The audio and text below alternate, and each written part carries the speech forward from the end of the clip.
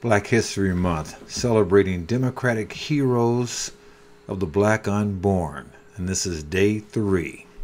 Today's hero is Hillary Clinton. She was the 2009 Margaret Sanger Award winner. She was also the 2017 Champion of the Century Award winner from Planned Parenthood. Margaret Sanger was the founder of Planned Parenthood, so I suppose Mrs. Clinton received 2 distinguished awards from that organization, which is also the greatest black baby killing organization in America. Sanger called black babies human weeds, or black people for that fact, human weeds. Abortion has killed over 18 million black babies since 1973. And Hillary supports abortion up until birth.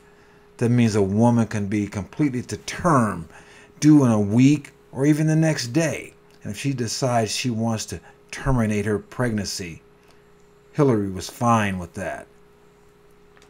Hillary Clinton is also the woman that former President Obama said was the most qualified person to become President of the United States. Hillary Clinton, who has given us absolutely zero support for the black unborn. Day 3. Tomorrow we'll see who's day 4. This is Sam Tolley, and I'm out.